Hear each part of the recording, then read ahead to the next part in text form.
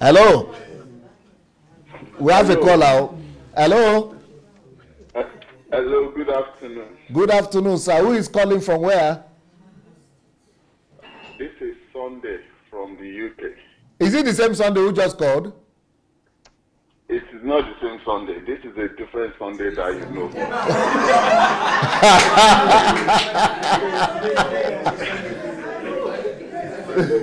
This is Victoria's husband. Victoria's husband.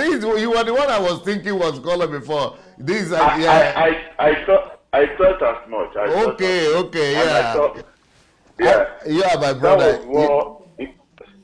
That was what instigated me. I said, look, I must call. Okay, today is Sunday's day. Yeah, exactly. So, mainly to kind of buttress the fact that Pastor Sunday has been around for many. He knows me from like 20 years ago. Yes, about 2000. Yes, 2000. Yes, 2000. Yes, almost 20 years ago. Years ago. Yes. Yes.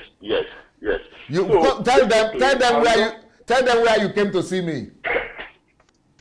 I will tell them. Yeah, I will tell them. There's a brother there that actually knows me. There's a brother at the HMC right now that knows me. He knows you? So thank you. I really appreciate it. Of course. He probably might not know me right now, but he knows me. No, he knows. He knows you now. He's mentioning your Yoruba name to me now. My second name. Yes. That's good. Yes. So I know him very well. So anyway, in 2000, to people's amazement, I met Pastor Sunday in Kenaland, and it was a miraculous meeting. In that time, I was in the university in Nigeria, and I was introduced into leaving Nigeria to study in Canada by my sponsor, who all of a sudden died when we were about 70% into the journey of leaving Nigeria for Canada. And at the same time that year, I was a Sunday school teacher in a Baptist church in Lagos. So I saw one of my students actually, reading like a little magazine. Then I took it from her. Then I saw the story of Pastor Sunday. And at the end of the story, I saw the email address. And I emailed him to pray for me. But to my greatest surprise, Pastor Sunday replied and said, I will pray for you, but at the same time, I will support you. Before I knew it, Pastor Sunday paid part of my tuition fee to the university in Canada. And I've never met him. In fact, let me even tell you more about it. The same email I sent to Pastor Sunday, I sent it to Kenneth Copeland Ministry. And it was up until today, only Pastor Sunday that replied. They did not even reply and say, oh, we will be praying for you. But in any case, that was how I got to know Pastor Sunday. But to my greatest surprise, just about 3 weeks later, Pastor Sunday said, I'll be coming to Nigeria if you want to see me. Then I went to see him right there in Otta. And you know what? My life changed. I just want to thank God for what is happening right now. It was like, this is expected. We should have seen people that will stand for the truth for a very long time.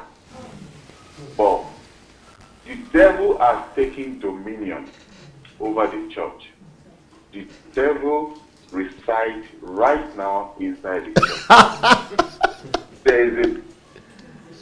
There's a big problem.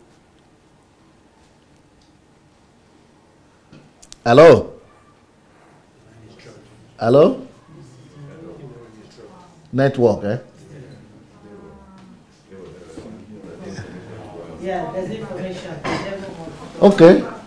See, someone has known me since year 2000, And see where he came to see me. That's when I've been friendly with Oyedepo. Even before then, I've been friendly with Oyedepo. Oyedepo has been hosting me in his house since those years. So for somebody to now say, you know, I hate the church, or I'm against the fathers. Before they know them as fathers, I've known them as friends.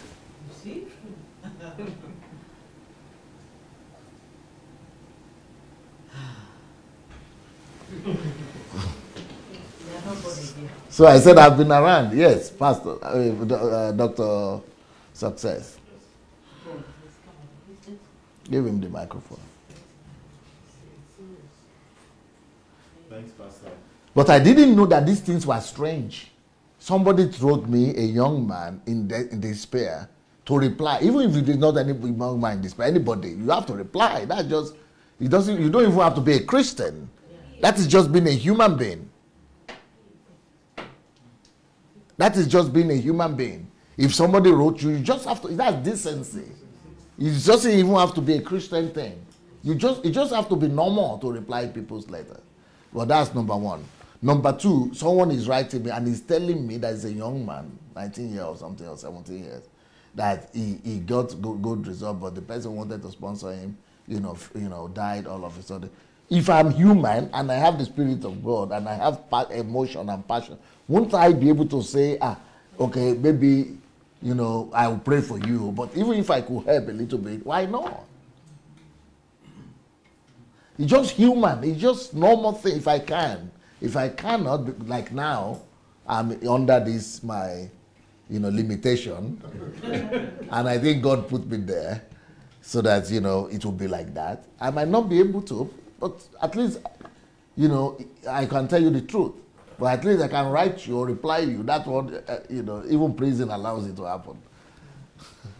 But when somebody is in despair, and I know I was in despair, I don't need to know him.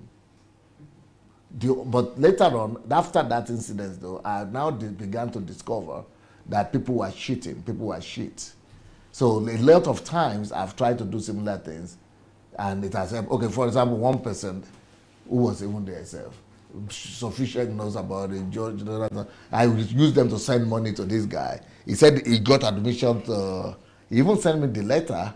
He wanted to go to Texas to attend some program over there. So to pay the school fee, I sent him the money for his school fees. Then he disappeared. So 2 years later, I said, where are you? How was your data? Texas? He said, no, when that time you sent the money, the landlord was, yeah, he started telling me about landlord. How come landlord? We didn't start about landlord at all.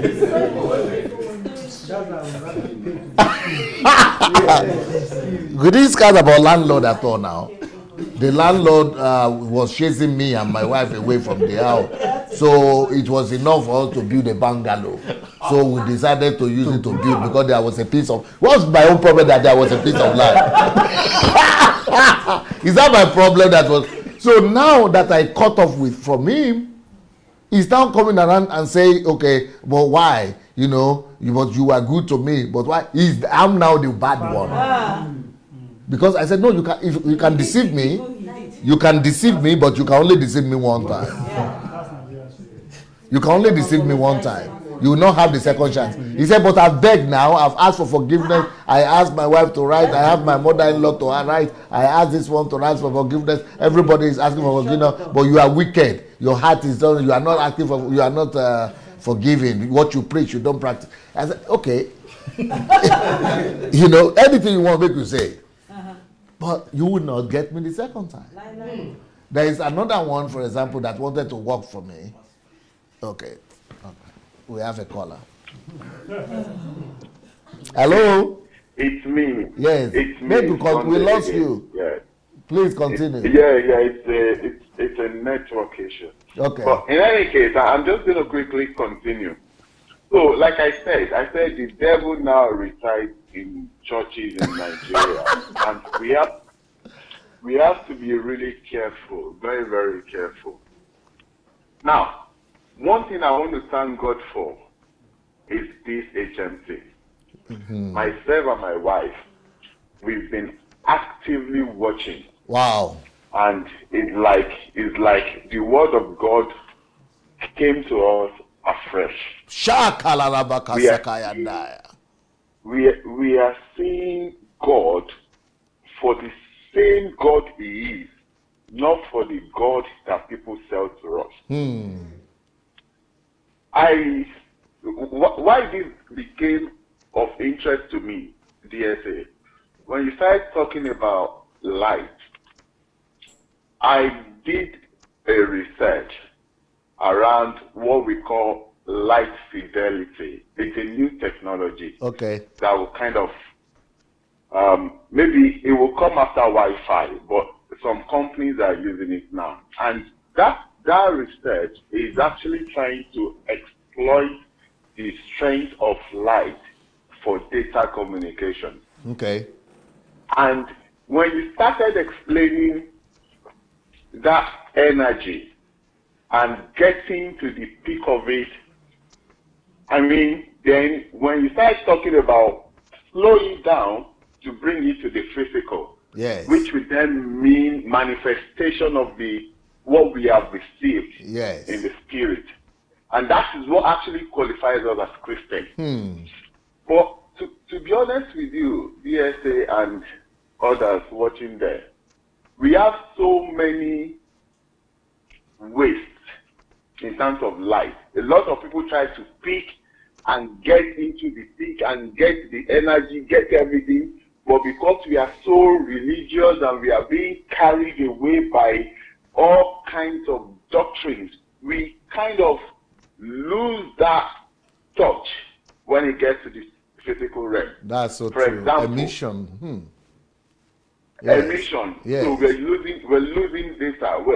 It's lost, data loss. So you get it in the spirit realm, but you don't have the potential to bring it into the physical. So it becomes like we are wasting God's resources.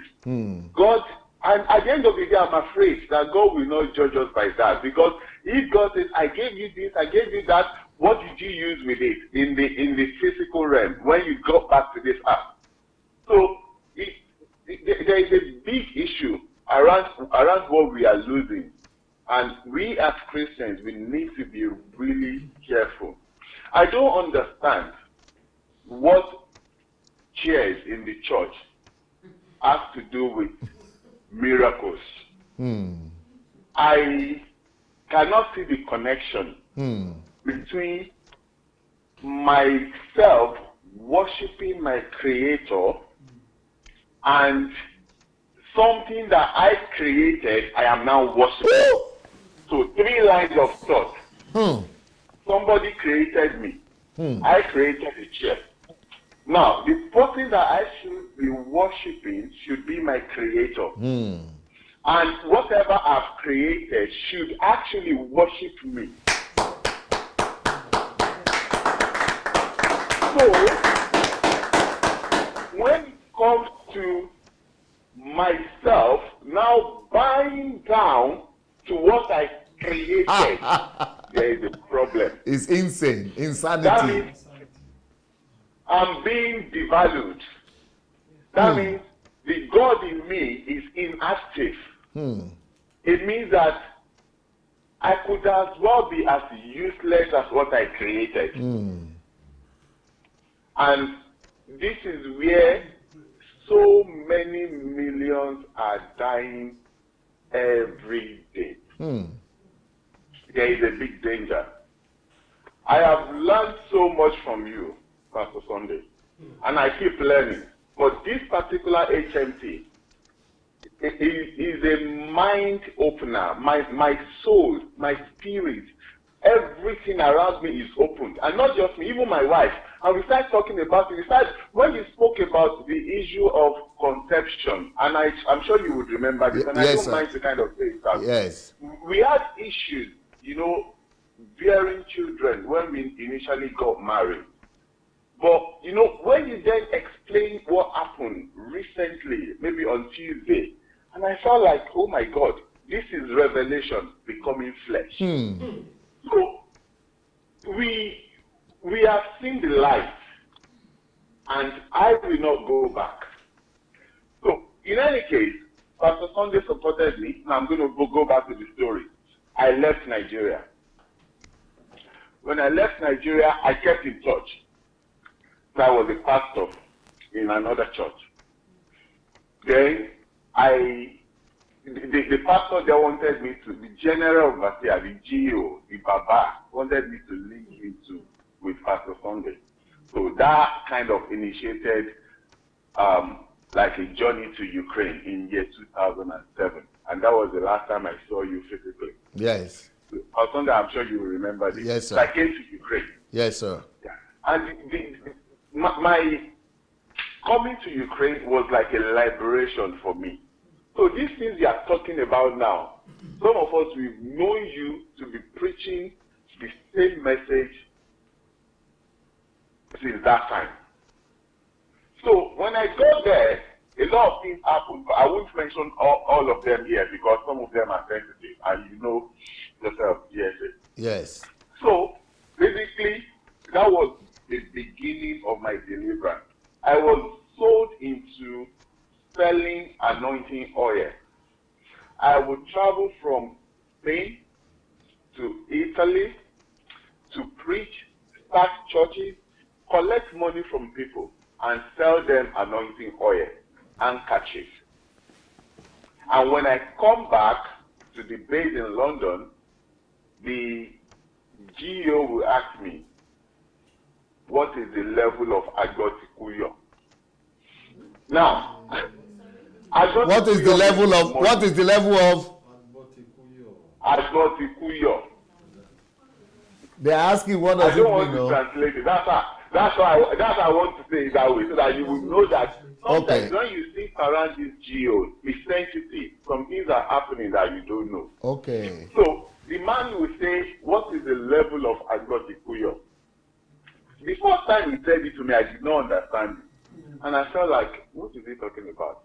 And he said, in your dad needs baptism, which means that they have to teach me their language. Okay. So then, yes. So then somebody now called me, another senior pastor, and I said, Agotikuyo means money. How much do we make? Elolapa. Okay? So the level of Agotikuyo must always be high at every service. It must be. In fact, they have a formula, they calculate how many people attend the service, and they can gauge how much you kind of make in terms of offering, depending on how prophetic you make the message to be. So they want the message to be prophetic for people to shout, amen, hallelujah, I receive, oh, you know, that kind of a thing. Then along the line, you just throw the bomb. If you receive indeed, you have to sow that seed, this seed, you know. Then people would, out of the fact that they don't think, ignorance, start coming out and give money. And that was what I was into. But I thank God. Yeah, the reason is that Sunday was a very trusted minister. He was very passionate and faithful. He was thinking, these people are men of God, because the whole country knows them as men of God. So he was just trying to serve. So the man trusted him and was teaching him all the tricks of how to maneuver people, manipulate bank. But the whole thing he is interested in is not ministry, because he's based in Nigeria and he was managing the church in Europe here, in different countries in Europe. Yeah. So the thing that what always surprised Sunday when his eye began to open is that he's not asking how many people got saved or what happened, what God did. He's always asking for those questions. How many people got saved? No, we don't think about people that got saved. Salvation is far from the street. Salvation, no way. You don't do altar call. My GO that time would always do altar call of offering, seed of faith, give, all that kind of a thing. That's the only altar call he knows how to do. In fact, throughout my time with him, he had never for once called for somebody that wants to give his life to Jesus before. Wow. Never. And on a single day that we have a service, he will call offering 4 times. Ooh. I am not telling you what somebody told me. I am telling you what I know, what I saw. I thank God it did not become flesh in me. Otherwise, I would have been destroyed. I saw it, and I was like, oh my God. But the bottom line is that I came to Ukraine, and that was the beginning of my liberation. Amen. I thank God that Pastor Sunday was able to kind of guide me through, and I was able to leave that church. That's number one. Because I wanted to serve, because I love God, because I want true evangelism, because I want the gospel to travel around the world according to the scripture, I joined another church that you know. And guess what? It's the same thing. Money. In fact, that one, they would invest into you with the mind that at a certain period of time, they will start getting their own money back. And you'll be paying them until the kingdom of God comes. Woo! It's nothing but RCCG. RCCG, yeah. RCCG, yeah. I want to thank God for this moment, because it's a moment that a lot of people prayed for. This message, some people did not have the opportunity to sing the song really, really loud. But I thank God that God is using Pastor Sunday to kind of minister to souls, especially young people like us, who would have been very useful in the industry, different industries. But rather because of being brainwashed, we will be wasting away in church. I go to church, I go to a white church here in Ipswich. And I just want to thank God that even my pastor sometimes watches Pastor Sunday. Wow.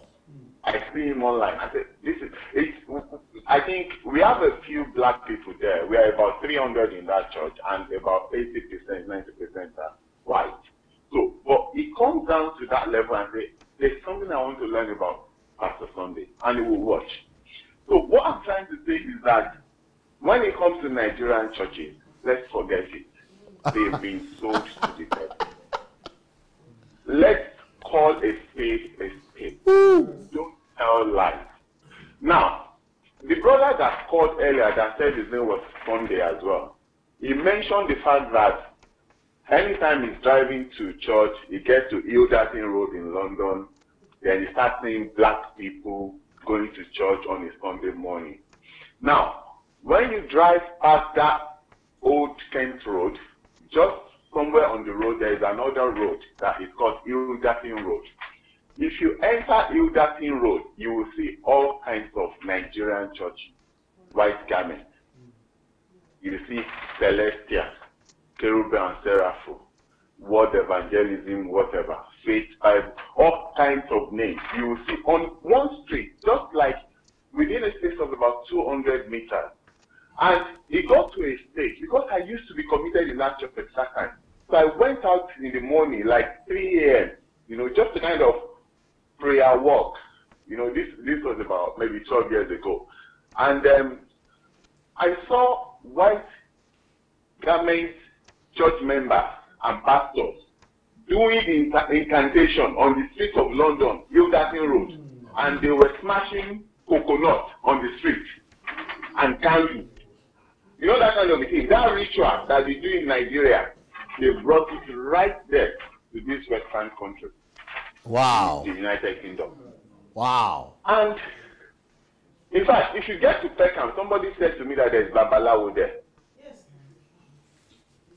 In Peckham. Now, the truth is this. Why won't there be Babalawo in Peckham? Ilderton Road and Peckham is just about 2 miles away.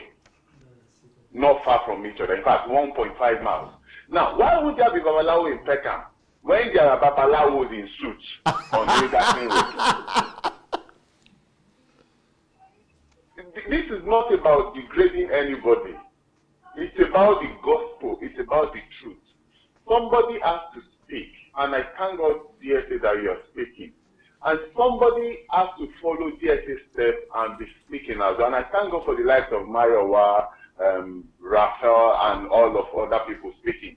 And I want to trust God that more will still speak. Amen. But it looks like we in this Western world, we are touching the fire. We can see the light. Day in, day out, a lot are being delivered, but Nigeria becomes a bottleneck. Yeah. If you go to Nigeria now, you still see that a lot of them are lost. For example, when I went there last week and I was talking to a brother, and I said to the brother, what is it that you are doing? You're selling the gospel. And the brother said, you don't talk against men of God. Well, I said, I'm a man of God myself. The fact that somebody has 10,000 seater church does not mean that he's more anointed than a baby that is born today. Yes.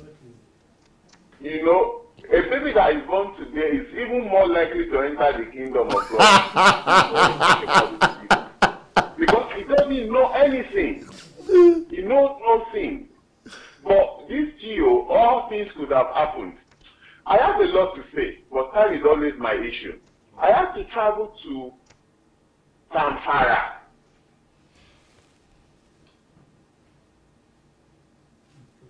Zamfara in Nigeria. Who said he was a papa? Jesus.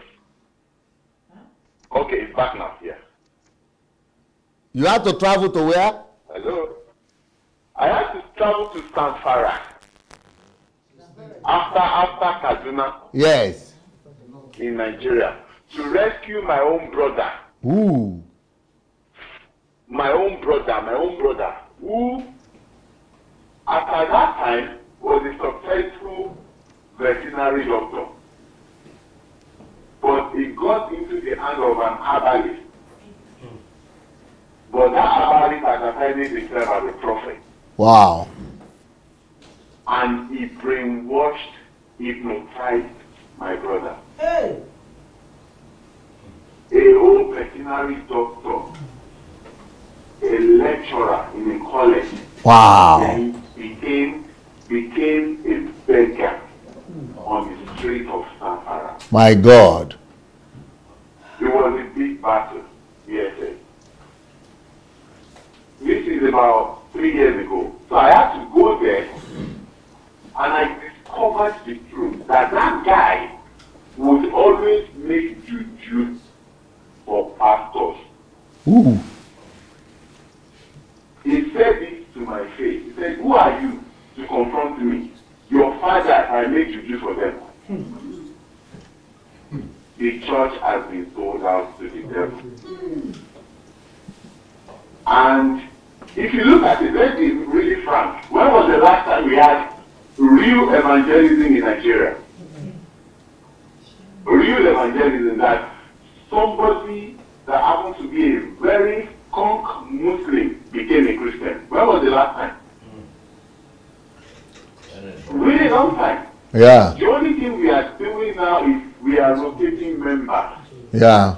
MSM members, if their deliverance is not finished, they will go to redeem. They will leave. As a matter of fact, this is strategic. You know, they used to do power must change hands in MSM. Yes. And because MSM knew that Fridays when Redeem would have Holy Ghost night, people would finish around 5 o'clock. So MSM then changed the timing for power must change hands to 7 to 11 in the morning, meaning that come from RCCG and come to MSM. Really strategic, because if he is to do night video at the same time, then there will be less people in one of them. It is business. They have to. It's nothing but business. Business. They are building their own empires. These people we are talking about. Sunday, you will need to call back in the evening. You will need to call back in the evening now. I'm sorry. Thank you so very much. Problem. It's always inspiring to hear You're you. welcome. Yeah. You wanted to say something? You don't forget. Okay.